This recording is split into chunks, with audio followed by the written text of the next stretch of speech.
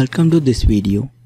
In this video, we are going to see how to get back Classic workspace on AutoCAD 2020. Here you can see this is the latest workspace. So we are going to get back the Classic workspace. First, type ribbon. You can see here ribbon close. Now here you can see the ribbon is closed. So now we have to get the toolbar. So click on here and go to show menu bar. Here our Classic menu is available here. Then click on tools, go to workspace. Here not available the Classic workspace. So go to toolbars, then AutoCAD. You can see so many toolbars are there. First, always we use some workspaces. First we use the draw toolbar. So click on it here. It's available in here.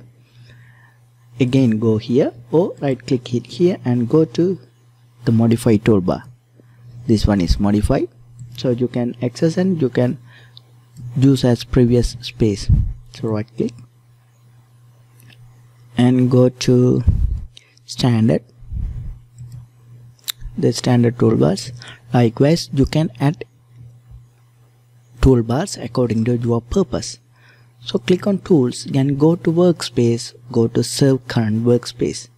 So click on here, then save as AutoCAD Classic.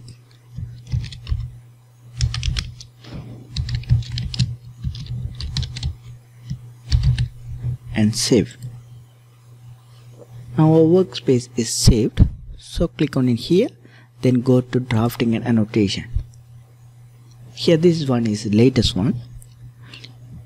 And if you want to go back to Classic version, click on it here and go to AutoCAD Classic.